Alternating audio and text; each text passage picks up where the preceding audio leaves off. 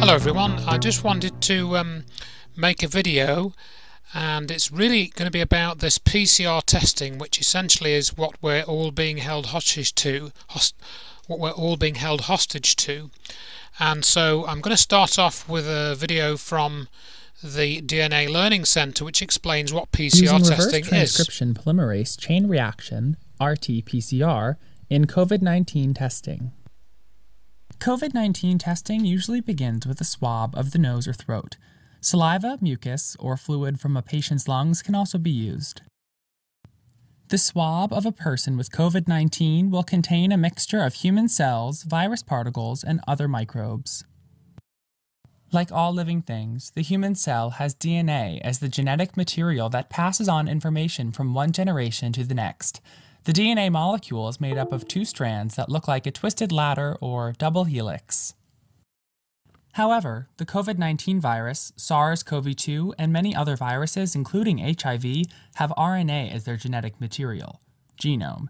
RNA is chemically very similar to DNA, but has only a single strand. The virus RNA is surrounded by a nucleocapsid protein within the virus envelope.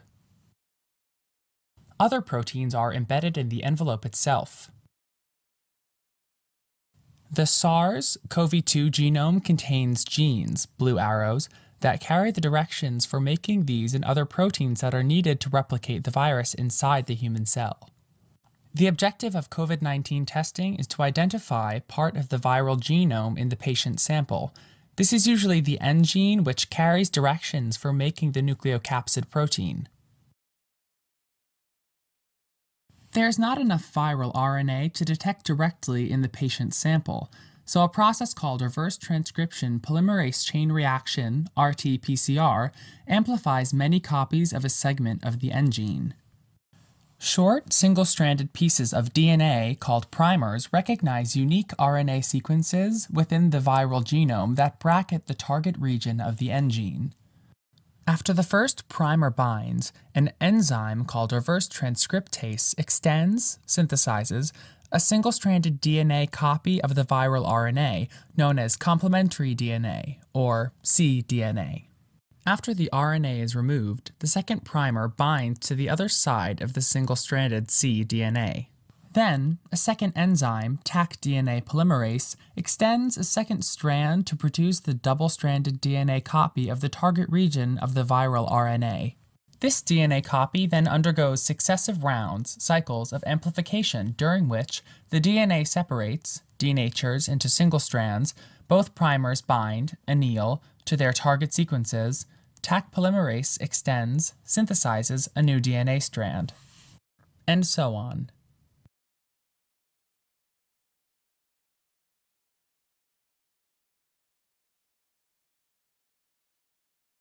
The number of copies of the target region of the viral genome doubles with each cycle.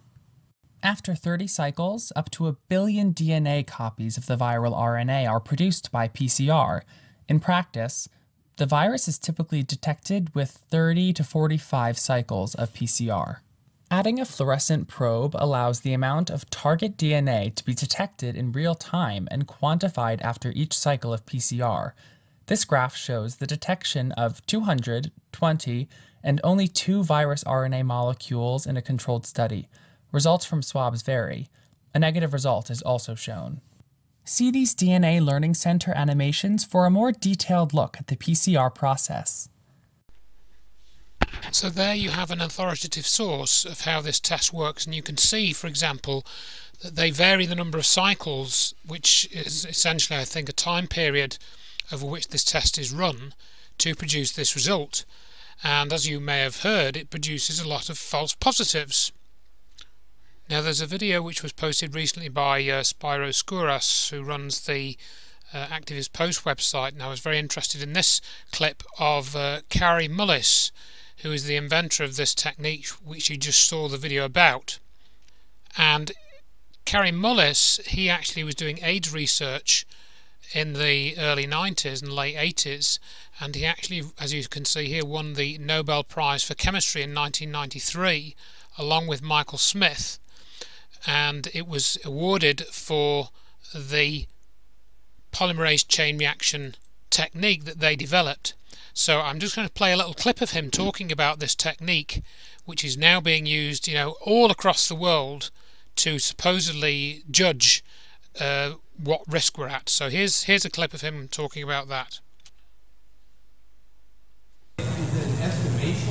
It's not an estimation. No, it's a really quantitative thing. It tells you something about nature and about what's there, but it allows you to take a very minuscule amount of anything and make it measurable, and then talk about it in meetings and stuff like it is important. See, that's not a misuse. That's just sort of a misinterpretation. It is. No, there's very little of what they call HIV, and what's been brought out here by Phil Pott and Isai already. The measurement for it is not exact at all. It's not as good as our measurement for things like apples. An apple is an apple. You can get something that's kind of like, if you got enough things that look kind of like an apple and you stick them all together, you might think it is an apple. But and HIV is like that. Those tests are all based on things that are invisible, and the results are inferred in a sense. PCR is separate from that. It's just a process that's used to make a whole lot of something out of something. That's what also, it is. But it's not. It doesn't tell you that you're sick, and it doesn't tell you that the thing you ended up with really was going to hurt you or anything like that. That's what it's not.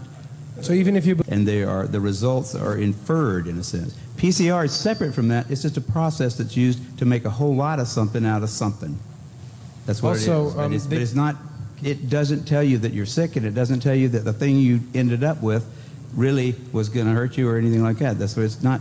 So even if you believe in HIV, it can't tell the difference between virus particles or active live virus. I mean, there's a lot of questions. I was sent this document, and I'll go to the front, and you can see it's instructions for use for the RealStar SARS-CoV-2 RT-PCR kit 1.0, and then this is from 03. I'm assuming that's March 2020, which is about the right time frame. So they scroll down this document, and oh, look at that, it says for research use only. Let's scroll down a bit. So the RealStar SARS-CoV-2 RT-PCR kit 1.0 is a reagent system based on real-time PCR technology for qualitative detection and differentiation of lineage, beta coronavirus and severe acute respiratory syndrome coronavirus 2, SARS-CoV-2 specific RNA. And it says again, for research use, not for use in diagnostic procedures. And we can see this word qualitative, which means that what it will do is detect this, what it claims to detect. Allegedly it will detect this, but it won't tell you how much there is. It will only tell you if there is a sample there or not, which a single sample can be amplified. It doesn't give you any actual diagnosis. It doesn't tell you how infectious you are or anything like that. It doesn't tell you, it just tells you whether this RNA sequence or one of several is present in the sample. That's all it does. And as Kary Mullis says, it doesn't tell you if you've got sick from this. It doesn't tell you if you will be sick from this. It doesn't tell you that at all. Now, I have to wonder, because a couple of months ago, I actually sent a Freedom of Information request to Public Health England asking for the names of companies that have produced the SARS-CoV-2 testing kits in England or the UK, and copies of the instructions and or guidelines included with one or more of these, preferably all of these testing kits that I use in the UK, and any labelling or recommendations that accompany the kits. Copies of pages which show what or how the results of these tests are interpreted. I made a couple of typos on here, unfortunately. But so anyway, I sent this to Public Health England. They said, no, we can't tell you. So please write to the Medicines and Healthcare Products Regulatory Agency, which is what I sent this to. They wrote back to me and basically said prohibitions on disclosure. They quoted that, and the reason for that prohibition was information provided to the MHRA in the course of its functions under the Medical Devices Directives is required to be treated as confidential according to confidentiality provisions in Article 19 of Directive 98/79/EC on in vitro, that means in a test tube or in glass, diagnostic medical devices. Disclosure of the information you have requested will breach that obligation, and that's despite the fact that we've got this document from one such testing kit freely available. So what does that tell you? Well, So what is this RT-PCR being used to judge? Well, it is being used to judge whether there should be things like local lockdowns, for example, in Nottingham, which is a big city near where I live. And then it says here, for example, a total of 399 new cases have been reported in the country in the last 24 hours. Well, that might be because there's maybe 500 tests have been done in the last 24 hours.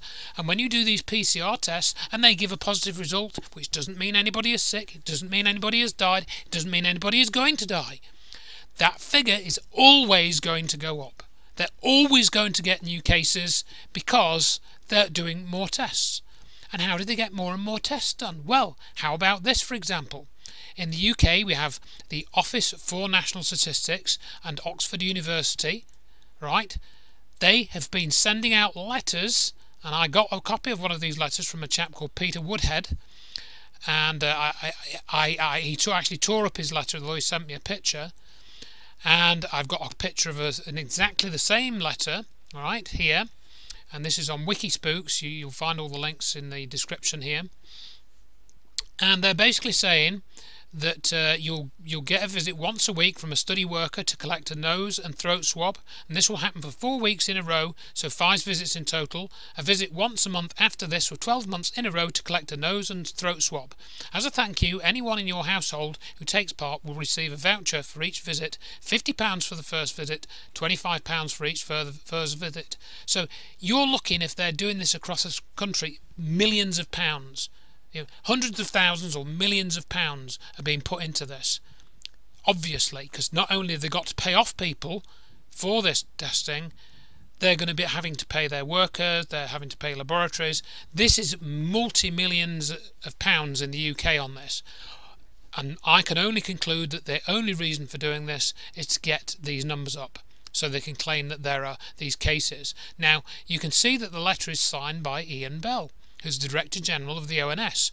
Now, I did a little look-up on him, and here he is. Here's this fellow, and it appears that a senior civil servant has caused a storm by claiming that systemic racism exists in Britain and endorsing the Black Lives Matter movement in an email to hundreds of staff. So he's endorsing the Black Lives Matter. Isn't that interesting? The same guy who's on this PCR testing letter. Isn't that interesting? So how else are they going to get the numbers of positive results up? Well, how about getting the army involved, like they're doing in Birmingham in the UK? And I've just received reports that they're now doing this. This report was on the 25th of September, and now I haven't got the video clip. They're actually getting the army going round to people's houses. And for example, we've got this. What is the army doing swabbing people? What is this guy? What does he think he's doing? What is he doing? We know what he's doing. He's helping to make a future job for himself by helping to bring in, as they put it here, medical martial law. This is what it looks like we're heading towards. So be wary of this, folks. Understand what the PCR test is and does. I've tried to show you in this video a bit about it, and thankfully there are some people who do seem to understand this, because I'm not sure what this meeting is from. We've got this guy called Dave Sims. This was sent to me by an immunologist, and she points out that this guy is clued in to what's going on with the testing. I think it's a school board meeting in the US somewhere. I can't see any other details than this, but have a listen to this for a minute. The PCR test, but the inventor of the test himself, Kary Mullis, a Nobel Prize winning biochemist, said never ever use this test to test for infectious disease, because that's not what the test is designed for. So what's going on right now is we're getting very flawed numbers, and we're getting numbers that are very, very, very skewed right now. So what's going on here, and even the death rate right now, the numbers that I gave, that came from the CDC. And the amount of deaths, even doctors, many doctors, including my personal doctor, my personal physician, said that what's going on here right now is wrong. And there's an agenda behind this, and doctors themselves are saying this is not the right test, and they're getting paid lots of money to label people as COVID when they are not COVID. And so if you look at the overall death rates of 2020 in comparison to 2019, 2018, 2017, 2016, we don't have a higher death rate. It's because what's going on right now, people that are dying from the flu, from the regular flu, or they're dying from pneumonia, or a million other things are being labeled as COVID. And this is part of the problem. George Floyd, who we all know about, was labeled as COVID. Dave, thank you very much. I think your time is up. You're not, but. Okay. Dave, thank you very much for your comments. We appreciate it. So, at least there are one or two people now who understand what I've been showing you. So really that's what I wanted to include in this video. And again, please do your own research. But for now, I'll say goodbye.